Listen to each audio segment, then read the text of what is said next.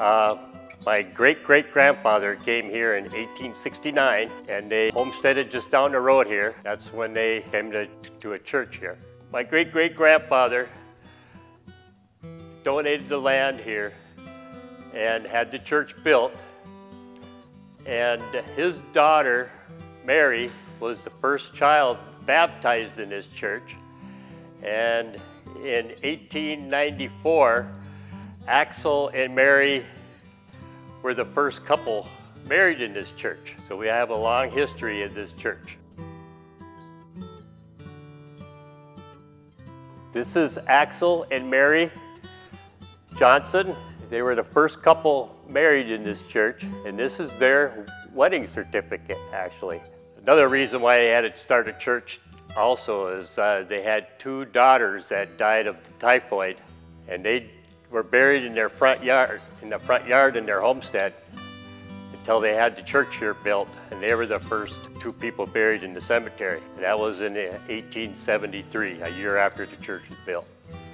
And there's stones now, you can barely read them, but you can still see the names because the weather's been washed away. I got a plot out there, my grandparents, my dad, we're all going to be there. Today it's used on, well, for weddings and funerals, and in the summertime it's used on Wednesday night. We have ice cream socials here, gatherings, we have musical get-togethers here. Well, like on Wednesday nights during the ice cream socials, we have picnics here and stuff.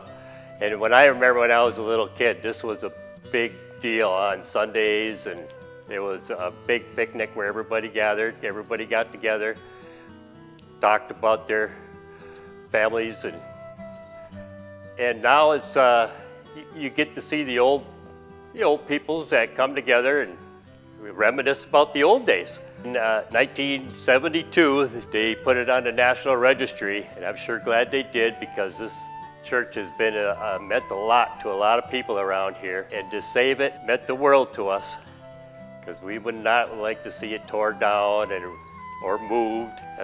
That's the way it should be, and that's the way we're going to keep it here.